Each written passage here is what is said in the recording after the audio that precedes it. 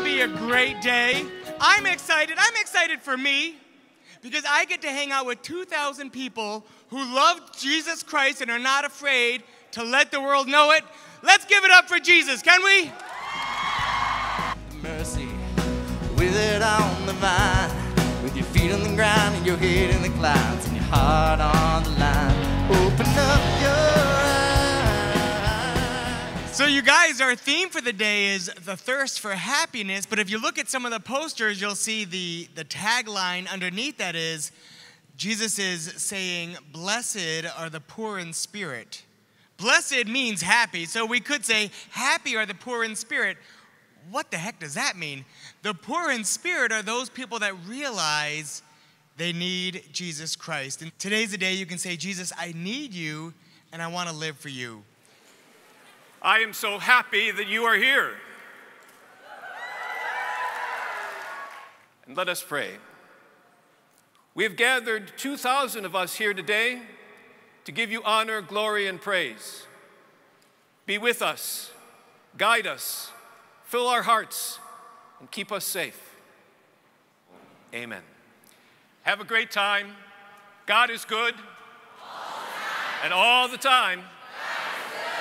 God bless you. You got to rise up, when this life has got you down. You got to look up, when you're searching, nothing's found.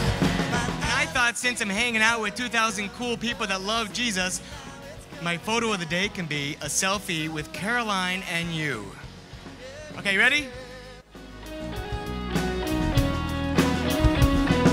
Towards the day is long, after the sun goes down, your mind it keeps on racing, after dreams that don't come round, you don't know how to surrender. We have an incredible speaker. Her name is Sister Miriam. I was going to read her biography, like all of her accomplishments. But I don't have time for that. Look, I mean, this woman she is one groovy nun. Greatness is found wherever someone is trying to find it. And I love that because that is exactly parallel to the spiritual life. Because sanctity is not just found in stained glass windows in cathedrals. It's not just found in statues in churches. Sanctity is found in this room today as we sit here. Because this is the stuff saints are made of. After the sun goes down, your mind it keeps on racing, after dreams that don't come round, you don't know how to surrender. This whole life's been a fight. The dark owns you and you can't break through, cause you haven't seen the light. Open up your eyes. You got to rise up, when this life has got you down. You got to look up, when you're searching, nothing's found.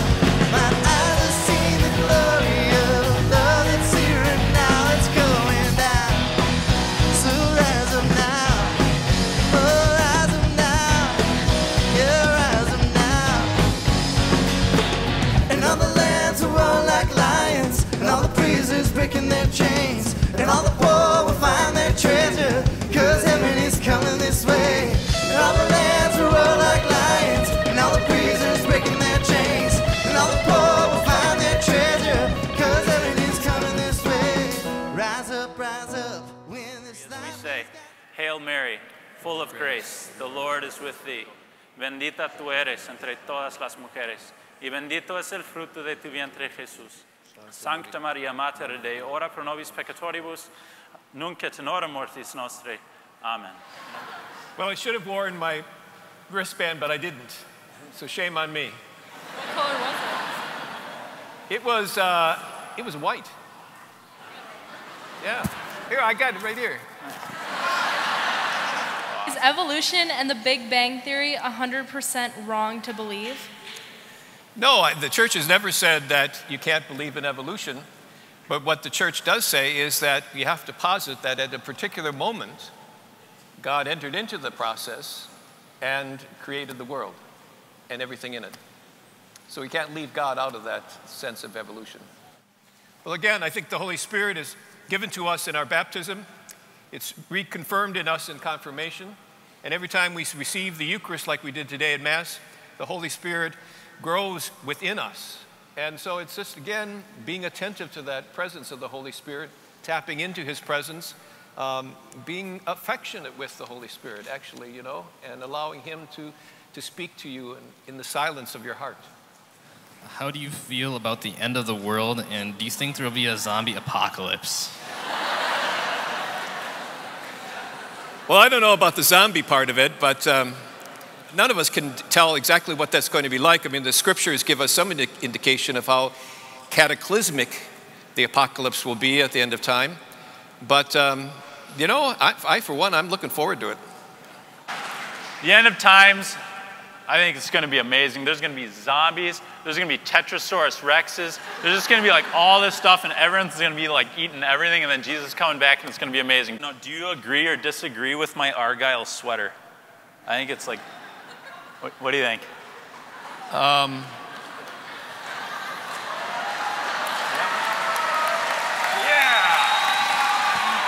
We're going to have two options. One, keep the sweater. You get to cheer first. And then two will be get rid of the sweater.